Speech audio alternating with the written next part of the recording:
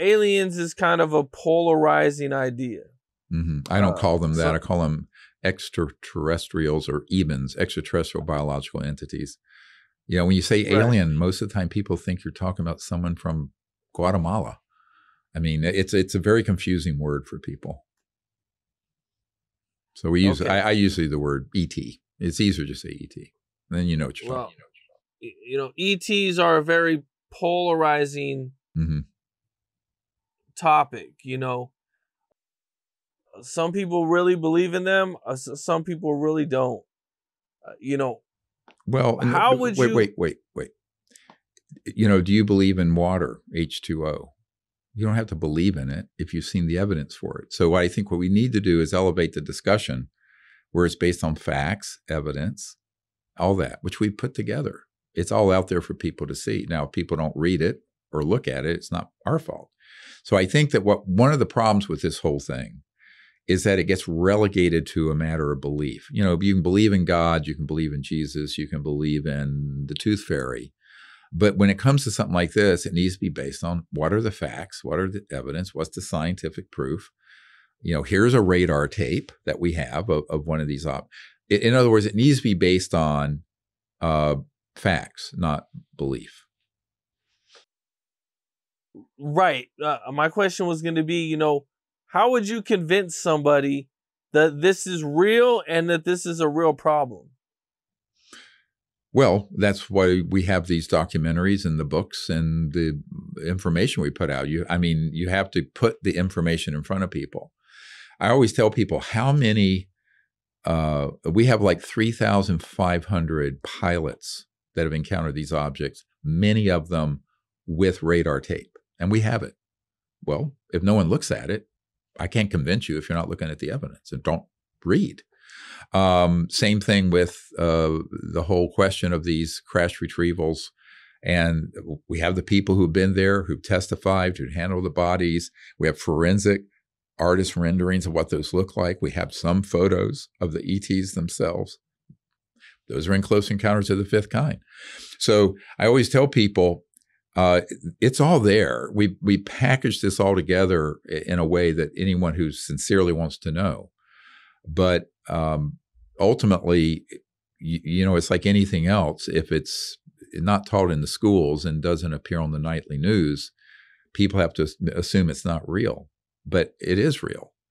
And I think the only way people have to at some point take responsibility for educating themselves with materials that we've spent 30 years assembling and putting on a silver platter that's right there.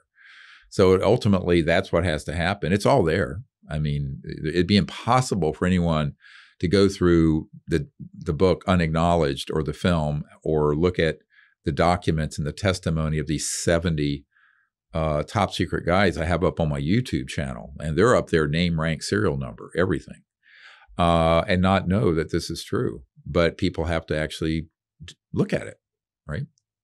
And so that's the problem. With social media, people look at a half a second or 2 or 3 second tweet or Instagram picture and it floats. And I know I'm a bit of a crudmudgeon about this, but at some point, if people want to know, they're going to actually have to spend a little bit of time studying something, you know,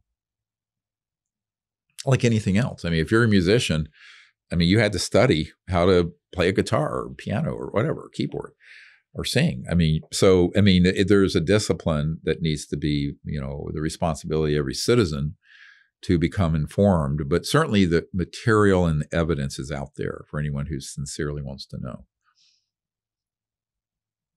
You mentioned having photos of aliens. Mm-hmm. How many different photos do you have, and how did you get these photos?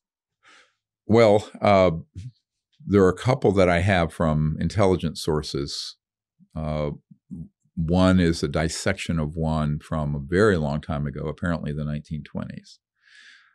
Some of the others are from our CE5 contact expeditions, where we've had contact and these beings have appeared right there near us. And when you see the Close Encounters of the Fifth Kind movie, you're going to go, whoa. I mean, those are not Photoshopped. They're actually right there, and they're obviously not human. So, we have that kind of content. Now, we also have forensic artist drawings based on the top secret testimony of dozens of people who've handled the craft and the bodies.